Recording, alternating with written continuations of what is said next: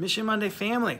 I got to tell you something that my wife did for me, which I was super excited about, and it's going to become a mission this week. So I had an early Father's Day present, and I had been lamenting the fact that my grill, which I had had for about 6 years, maybe wasn't as performing as well as what it used to.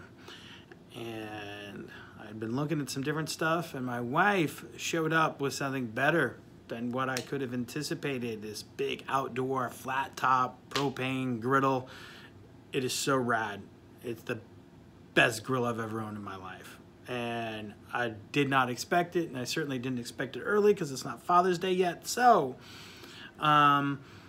here's your mission this week. What I want you to do is make sure you ask somebody one of these two questions this week. Say, what is the best present you have ever received?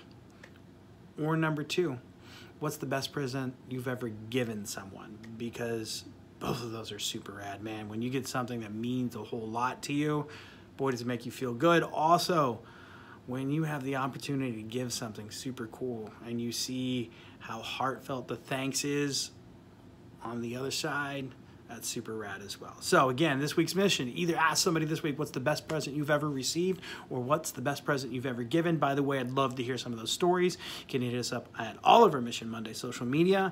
It would mean a lot to me if you go check out missionmonday.com. And I love you guys.